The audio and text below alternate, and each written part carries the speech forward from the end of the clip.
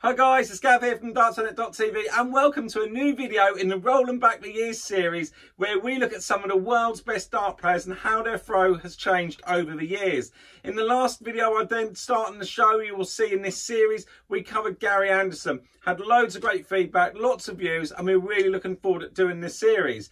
Today we're going to be looking at Steve the Bronzed Adonis Beaton. So many people always talk about how consistent Steve's throw is and how he is such a great guideline to those entering the sport and somebody to look up to. We've got two clips here and we put them side by side again. Now one is back from 1992 and one is a recent clip from 2020. Also, as always, we're going to look at these clips slowed down to 0.125 of a second so that you can see it in real slow motion. So without further ado, let's have a quick look at how Steve Beaton's throw has changed over the years.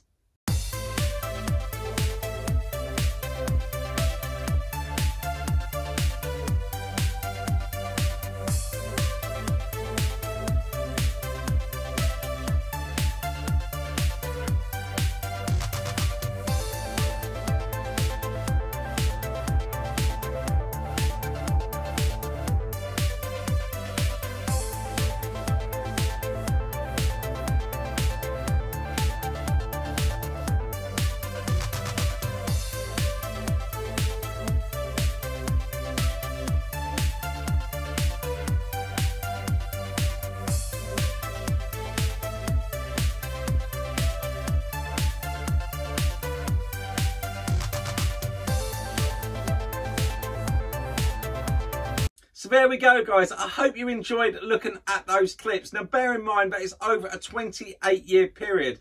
Now, also, I just want to say, when we're looking at his throwing time, it's not him walking to the hockey and moving away from the hockey. It is just him from the time to release his free darts. Now, both clips you will see are around 6 to 7 seconds, which is incredible considering it's over 28 years that his throw continues to stay the same. Could this be why his throw is highly commended in the darts community and all the world's best players and pundits talk about him?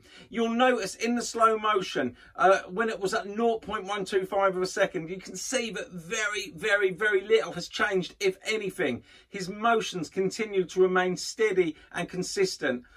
Everything about his throw, he stays really still. He keeps himself fit. I think that's another thing. You'll see a lot of players that come in the game. Steve Beaton was about before loads of players that have come and gone, but he is still playing at the same level and probably as good as he ever has done. And, you know, and keep remaining in the top 32 of the PDC, keep qualifying for the match play.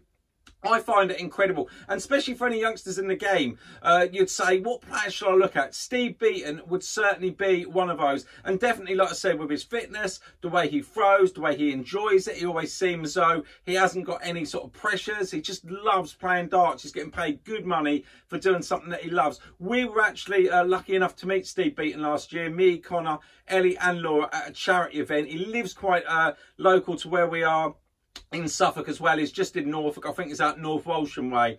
But you have to ask yourself, is this why he has had such longevity in the game? I certainly think so. Let us know what you think about Steve Beaton's throw and how surprised you are over that 28-year period that his throw is almost identical now, or it is identical to what it was back then. I hope you enjoyed the video. Please leave us a like. Don't forget to subscribe and turn your notifications on. Next time, we're going to be having a look at one of the greatest players to ever pick up, or the greatest player to ever pick up a dart, without doubt, the 16 times world champion, Phil Taylor. It's going to be a good video and I cannot wait to show you guys it. Take care. Bye.